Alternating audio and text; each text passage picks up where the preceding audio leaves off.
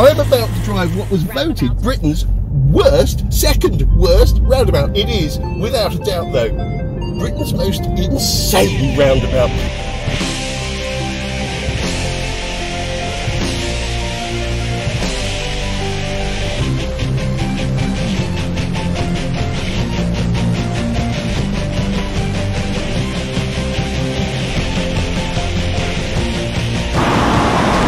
This is the Magic Roundabout in Hemel Hempstead.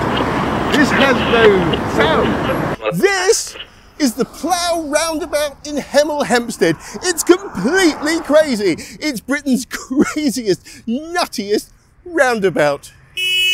The people here are crazy too. In 2005, this roundabout was voted the UK's second worst roundabout. Think about it, this roundabout is so bad it doesn't even have the distinction of being Britain's worst roundabout. Here we go. Oh good God, this looks terrifying. Oh God, here we go. It looks bad. 1, 2, 3, 4, 5, 6 mini roundabouts surrounding one large central roundabout. This roundabout was built in 1973. It's not even the first Magic Roundabout in the UK. The first Magic Roundabout was built in Swindon in 1972. That means they built this one afterwards, knowing full well what they were going to get. It's nuts. The one in Swindon is actually called the Magic Roundabout. That's a brilliant name. This is called the Plough Roundabout. That's a rubbish name. Even the name is second best. So the local council took a good long look at that crazy roundabout in Swindon and went, oh yes, that's mad enough. Let's have one of those in Hemel. Brilliant, because the #1 thing the people of Hertfordshire need is the second worst roundabout in Britain. That'll put us on the map. After Swindon, obviously. The Magic Roundabout is basically nuts. It's a 2-lane roundabout. One big roundabout surrounded by 5 small mini roundabouts. It looks scary. Well, it is scary. It looks like mayhem. It looks like an insurance nightmare. It's a bit weird. There are 2 rows of traffic going in opposite directions to each other. This is going to be a little bit scary. I'm genuinely a little bit scared. There have been 3 signs now. They're all mad. I don't quite know where I'm going or what I'm doing. So why does this exist? It's actually the story of a proper British success. In 1933, the government established the Road Research Laboratory. Britain's traffic difficulties are receiving close attention. It's obvious which Mini was well shot. And an E-type with faulty brakes is certainly asking for trouble. Lab standards also can mean death for motorists, but not this one. It's of a lightweight construction with a breakaway joint near the base, which snaps clean away on impact, as demonstrated. Scientists, engineers and other specialists came together to improve roads to make them safer and more efficient. It still exists. They export British road transport know-how all over the world. But not this. Not the Magic Roundabout. This was not an export success. I've genuinely never done this before. This is my first time and I'm genuinely a little bit nervous. There is a sense of trepidation about this. This is quite worrying. Here it comes. That's the sign, the iconic sign for Britain's craziest, maddest roundabout. The world's very first roundabout was built in Letchworth Garden City in 1909.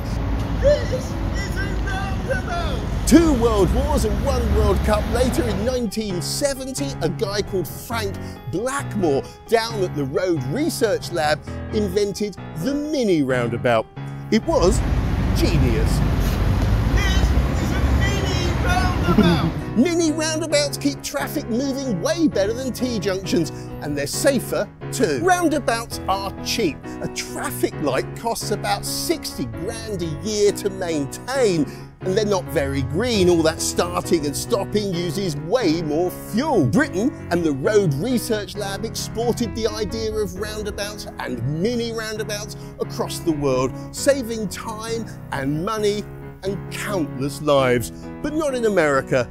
Americans don't do roundabouts. It wasn't until 1988 that the Americans tried to build their very first roundabout at the intersection of the California 33 and the California 150.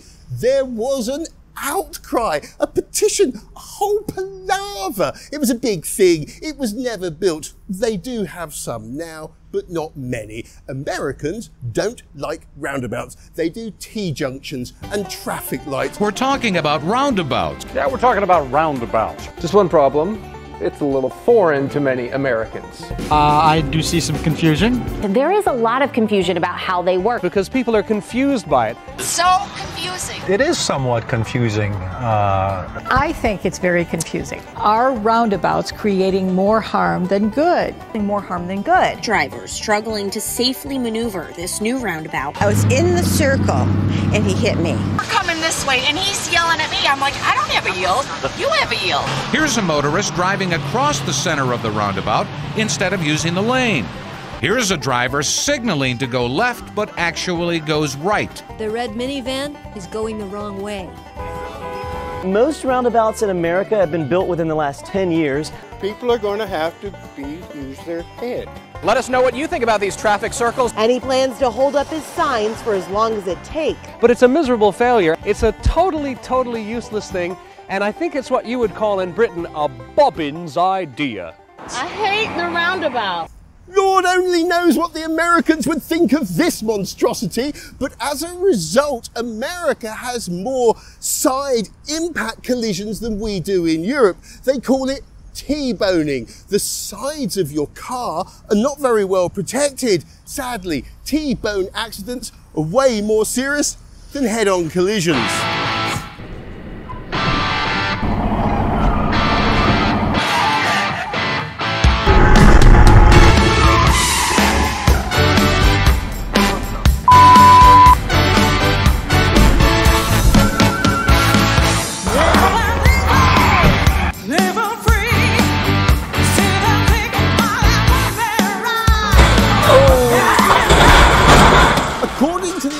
Department of Transportation, when you replace a crossroads with a roundabout, the number of deaths falls by 90%. That's massive. Injuries fall by a huge 76%, and crashes themselves are reduced by 35%.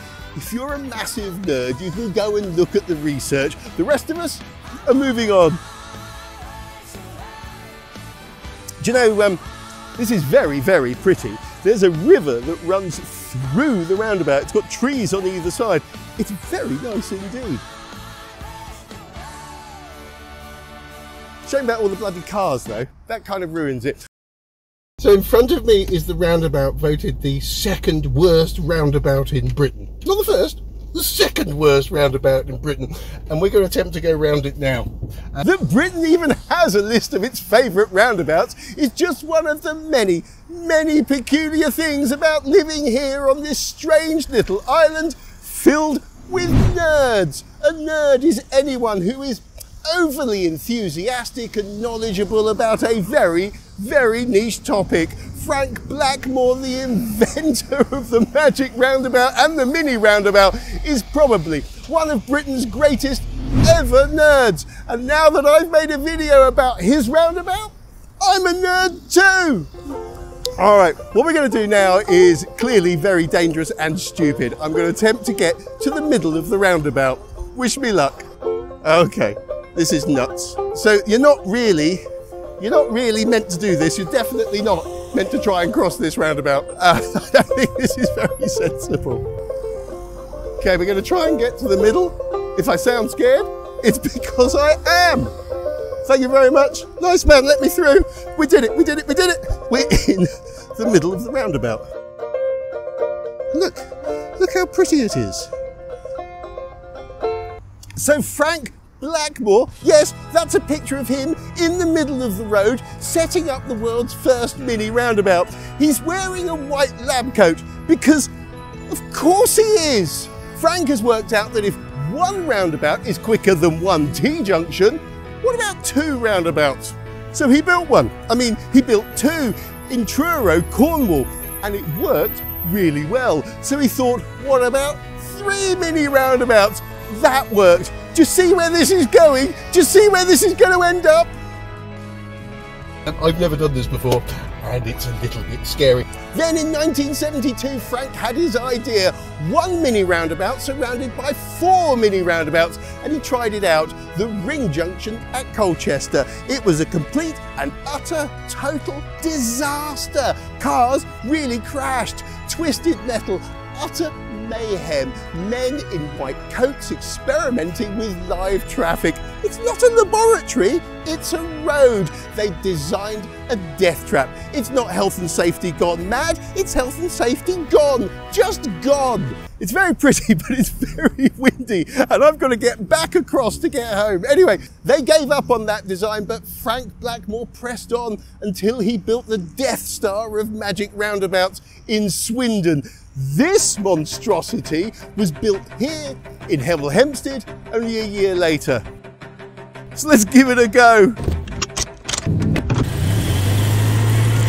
So, I'm about to do it. I'm about to drive what was voted Britain's second worst roundabout, and without a shadow of a doubt, this is Britain's scariest, most insane roundabout. This is a little bit nuts. I've been writing and researching and thinking about this video for a few weeks, so I've now built this up to such a point that I'm genuinely quite scared. Here we go. Okay, so it's a dual carriage roundabout. There are 2 lanes of traffic. I'm going left, and well, I'm just going to give way. You always give way to the right. There's a car coming. There's another car coming. okay, let's squeeze it in here. So, right. So we went through the first junction. There's a madman to the right of me. Now I'm going to go round the next mini roundabout. I'm signalling right. I'm in the wrong lane. Am I in the wrong lane? I'm in the right lane. So I think we can go. Can we go? I don't know. It's a bit weird. Yeah, we can go. We're fine. That chap's giving me. Is there any leeway? Should we come off? So to come off, we just turn left. That's it. Oh, do you know what?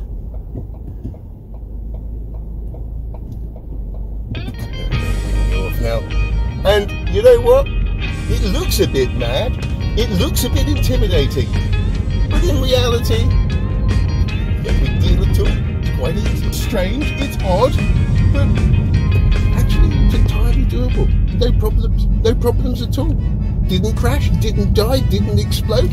I know it's only a roundabout, but it is gorgeous. Do you know what the official title of the president of the UK Roundabout Appreciation Society is? He's called the Lord of the Rings. He's a nerd, obviously, but we need nerds. Without nerds, we wouldn't have cars or internal combustion engines. Without nerds, we probably wouldn't have wheels. And without Frank Blackmore, we wouldn't have this. We don't need this. This is just dumb. Subscribe. Actually, to be fair, I was talking to a bus driver about 5 minutes ago. What the bus driver said is that before this roundabout was here, traffic was backed up down all 5-6 roads. Since the roundabout came in place, the traffic moves. It moves freely, it moves well. And yes, there are occasional accidents when people come here and don't know how to use the roundabout and get confused. But you know, that's life. Thanks, Frank. Don't forget to subscribe. Anyway, take care. Bye-bye. Subscribe! I think I'm going the wrong way, actually. This isn't the way home.